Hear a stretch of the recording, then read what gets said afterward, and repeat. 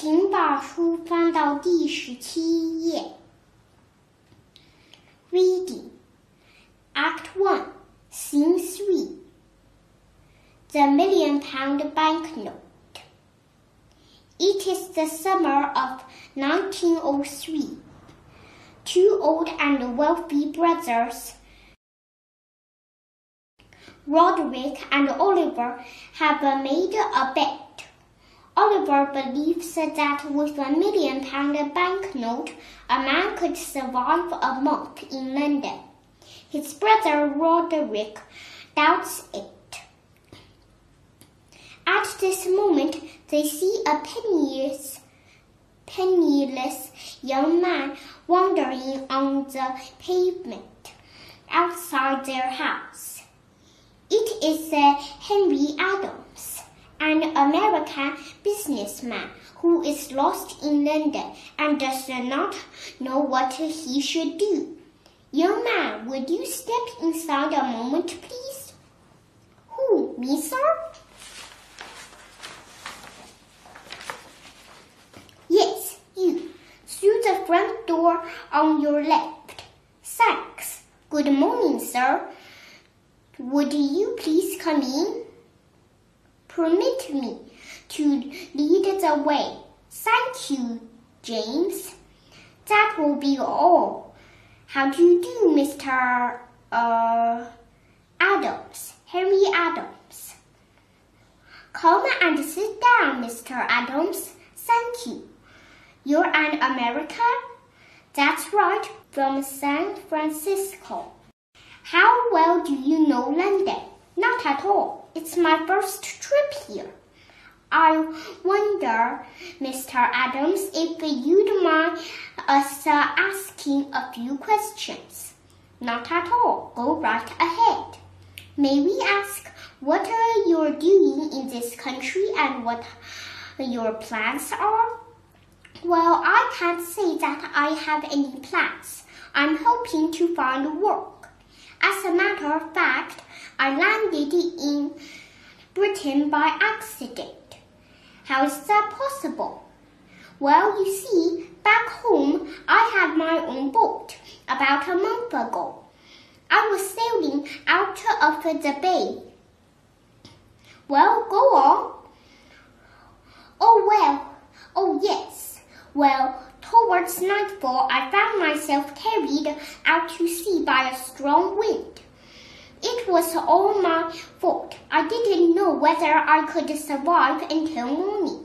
The next morning, I'd just about given myself up for lost when I was spotted by a ship. And it was the ship that brought you to England?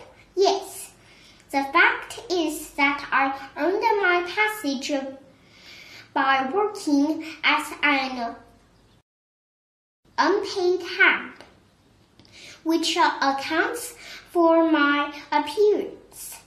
I went to the American embassy to seek help.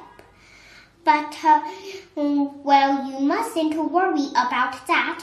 It's an advantage. I'm afraid I don't quite follow you, sir. Tell us, Mr. Adams, what sort of work did you do in America? I worked for a mining company. Could you offer me some kind of work here? Patience, Mr. Adams. If you don't mind, may I ask you how much money you have? Well, to be honest, I have none.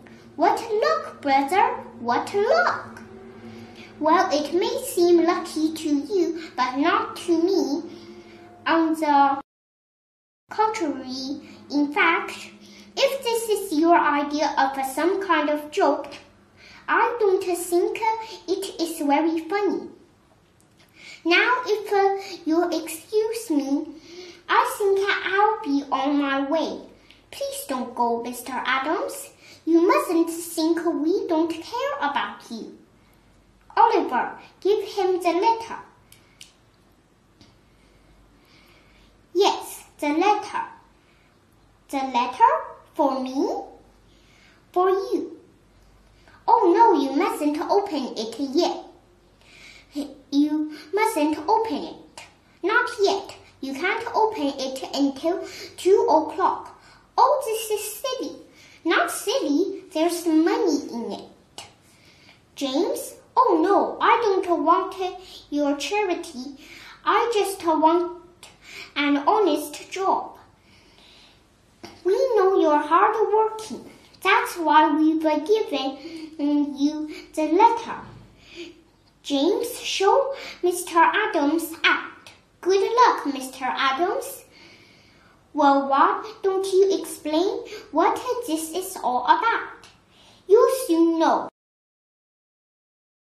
In exactly an hour and a half. This way, sir. Mr. Adams, not until 2 o'clock. Promise? Promise. Goodbye. 更多精彩内容，请搜索子牛初中英语、子牛高中英语、子牛快乐语法，作者常荣。